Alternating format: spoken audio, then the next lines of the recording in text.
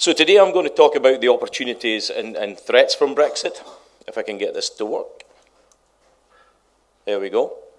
The reason I'm showing you this slide is that that's one of the sort of modern Scottish vessels. This is not as big as some, but it's bigger than many, to be fair.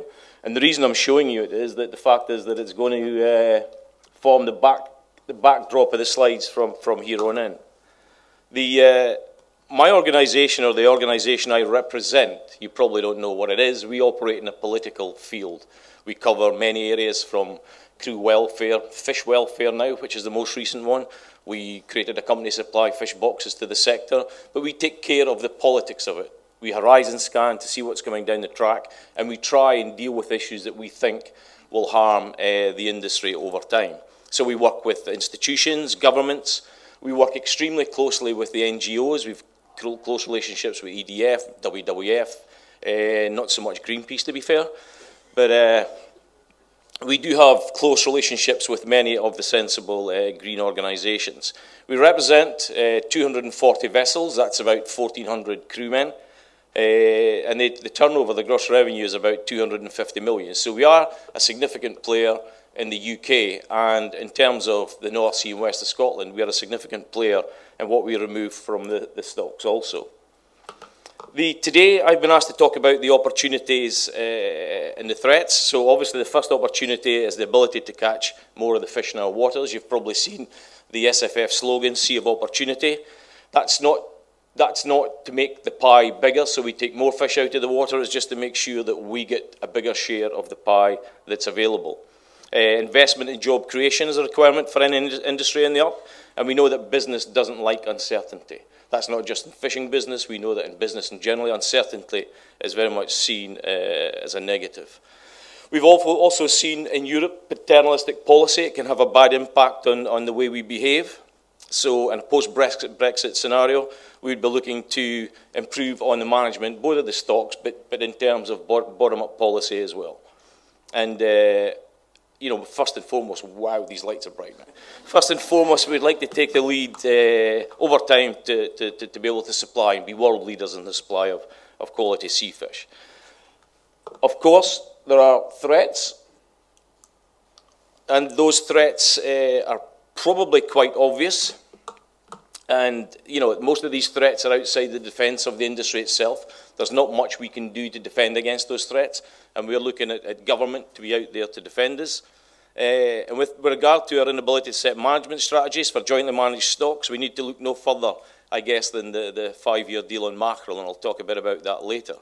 And it should be said, I guess, at this point that non-tariff barriers are a real concern for the sector.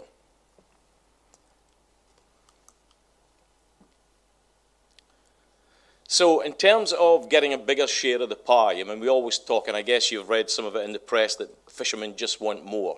But as I said earlier, we want a bigger share of what's available rather than, you know, take more fish out of the sea. That would be ridiculous. So the industry's carried out its own analysis with regard to who catches what where. And I guess the alarming statistic is that out of the UK EEZ, we only remove 36% of the fish and shellfish in our waters. And that relates to about a value of about 815 million. We caught a further 112 million from waters outside the UK EEZ. A modest increase in that would take us up to 1 billion. So up to 50% would give us a total, in terms of revenue, of 1 billion out of our own waters. And if you increase that up to 75%, that would mean that the UK fishing industry out of its own waters would remove something close to 1.3 billion. Now, that's not a massive ask when you look at what Norway takes out of its waters. For instance, 80-odd%. Iceland, 90%. So what we are laying before you here isn't ridiculous and it isn't out of order. Now, no one's saying you get this tomorrow, but I think it's something we need to work toward. So we got Aberdeen University, the SFF, the Scottish Fishermen's Federation, who we're a member of, contracted Aberdeen University to carry out a study. And it looked at 17 stocks of main interest to Scotland, and the search used fishery-independent ICES coordinated trawl surveys as the basis, and the time period was 2011 to 2015. A comparison was made in terms of the fish in our waters compared to the amount of fish that we're allowed in terms of relative stability, and you'll hear that term used earlier, in terms of relative stability share within that waters. And the results are actually quite startling when you match them against the current allocation. And what I'll do is I'll go and try and put some scale onto that now. So if we look at the information that was supplied, we can see here the 17 main stocks of importance to the Scottish industry. Obviously, there's a large list. I think the EU sets quotas for 106 stocks each year, so these are the 17 that are of most importance to the Scottish industry. And that first column basically sets out the percentage that we receive in terms of TAC. No, it's not coming up, is it? Yes, it is. So this one here, that's the one that we set up in terms of what we get allocated for TAC. So that's the relative stability share that we get from the EU. If you look at the next one, in terms of the zonal attachment, in terms of the study that was carried out in relation to the fish that actually swim in our waters, if you were allocating that on a basis of it's in our waters and it should be ours, then it goes up to 88% in herring, 60% in hake, 46% in saithe, massive increases. And the column in the extreme right shows you how far short we are from that in terms of where we are to where we could be if you were using that zonal attachment strategy. Now, you know, we fully accept that there are other ways of looking at this. You could look at historic catches, you know, swept area. There's a number of other objective criteria out there that you could use. But if you use this one, it really gives you an eye-opener, I guess, in terms of what is available in our waters for us to catch. Moving on. The adaptive management, I mentioned earlier that the policy coming out of Europe at the moment, not so much now, but certainly previously, is very paternalistic, it's very top-down. The fishing industry get very little opportunity to actually interact into that, and we need to learn from the lessons of the CFP, and indeed in early discussions with DEFRA, they recognise the fact that as we move into a post-Brexit situation, that we will and should build internal structures whereby industry and other stakeholders actually feed in so that the policy that we create is fit for purpose. I think we've learned from the past in Europe that if you create unfit policy, then you get all sorts of anarchic behaviour. And if we look back at the turn of the century, you know, there's various examples we could use to explain that situation. If we move on, in terms of the statement I just made about being inclusive, we can see that when you talk about fisheries governance, it's not just about the fishermen.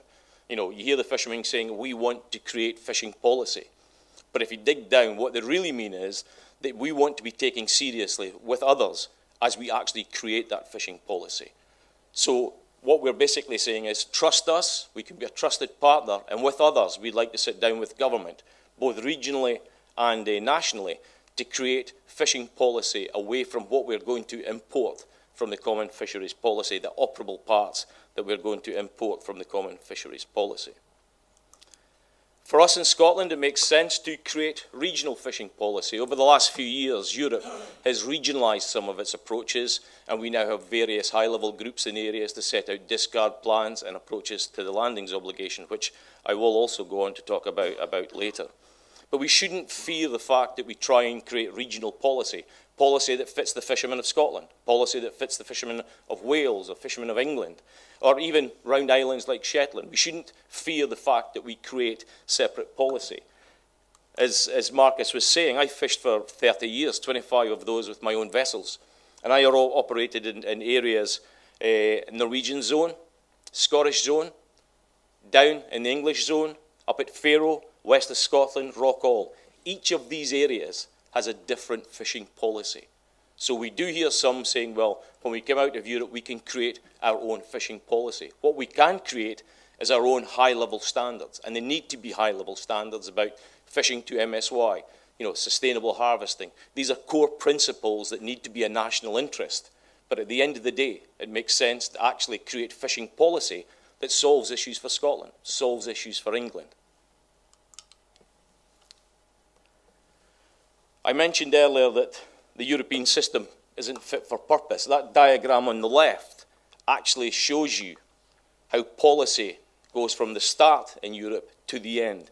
It's a very, very complicated pathway, to the point the Commission has a thought, it creates a consultation document, it goes to the Parliament because of co-decision, and it goes all the way through the process. And if you look at the diagram on the right, that gives you, for lobbyists, and I guess we are lobbyists, myself, Bertie Armstrong, and others in the room, we are lobbyists. If you look at that diagram on the right, it actually gives you an indication of the little areas that you can actually influence policy. And if you don't get right in at the very start, at the top left, where someone in the Commission is thinking in terms of their sole right of initiative, if you don't get in there, it's a slippery slope. And the next point you've got to influence is actually in the European Parliament. And that's where our colleagues, the environmental NGOs, are actually in there in vast numbers, making sure that as policy comes through the various stages in Parliament, they can impact upon it severely. And we see recently, an example would be the pulse beam trawl. You know, there's big issues with that just now in terms of it being embedded into the new TechCon regulation. And the resistance from the ENGO community isn't based on science or whatever, it's based on emotion. And when you start creating fisheries policy based on emotion, then you've got to accept that something has went significantly wrong. In terms of our sustainability credentials, I think anyone out there who knows my organisation, knows the SFF, knows me, you'll understand that over a number of years we've been at the forefront of recovering cod stocks. We currently have 6 massive areas to protect spawning females. We liaise closely with government and others to try and make sure the MPAs are fit for purpose. So we liaise as closely as we possibly can, because at the end of the day, we've been through the bust. We've been through the bust. I was in there, almost lost my business just after 2000 when the stocks declined and there was a laissez-faire attitude to fisheries management and anarchic behaviour crept in. So we've been there, and we now recognise fully the responsibility that is on us as an industry. And post-Brexit, we would like to think that we could become, as I said earlier, a trusted partner in that, because the credentials we have in putting in closures at Rockall to protect cold water corals, Lophelia, and spawning areas west coast to protect and recover blue ling, we were instrumental in that. And as we move into that post-Brexit scenario, I'd like to think that we could be trusted and actually be built into any development process. I mentioned earlier that one of the threats was that as we come out of Europe into the post-Brexit environment, that there could be all sorts of dynamics where perhaps the coastal states don't agree. And that would necessarily have a downturn in the stocks if that was the case. I'm not saying it as a possibility, but when you look at what the threats are and what could possibly come down the track, I think actually managing jointly stocks comes with its own threat. And you look at mackerel, in 2014 there was a 5-year deal. There was 3 countries built into that deal, 2 countries were not built into that deal, Greenland and Iceland, although there was a third, Russia. But you look now this year, there's a possible 51% reduction in the mackerel quota. Now, is that the result of people not signing up to that deal? Is that the result of other countries overfishing? I don't know. But in terms of threats, you need to identify, in terms of industry, that as a threat, because it leads you into the bust situation from the boom situation. So it's an eyes wide open situation. The other one is non-tariff barriers. As a sector, we think, tariffs, people will pay tariffs. It's a known, it's a certainty. Doesn't necessarily concern industry, although you'd rather not pay tariffs if you didn't have to.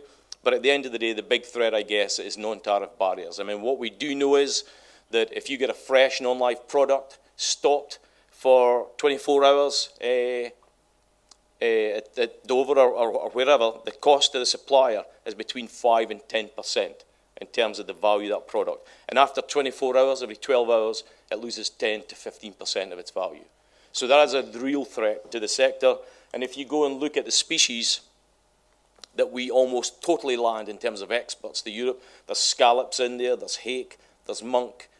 These are species that are actually really important to the Scottish industry.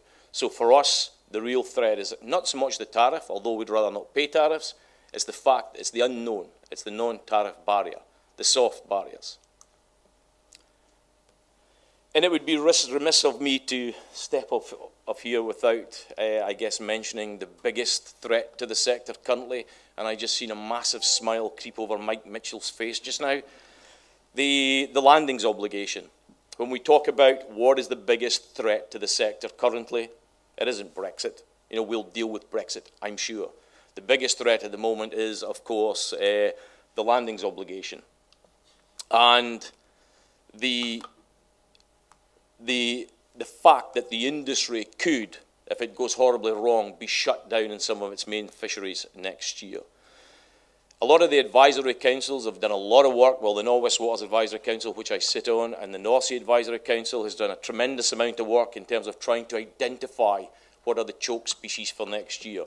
And just to make you aware what choke species is, the landing obligation makes fishermen responsible for what they remove from the sea.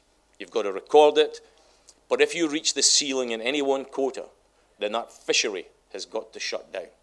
So it could be that in the North Sea you're left with £100 million worth of fish to catch. In the west of Scotland you could be left with 30, 40, 50 million pounds of fish to catch because one minor species that you've exceeded or reached the limit has shut your fishery down. And it's that one species that we call the choke species.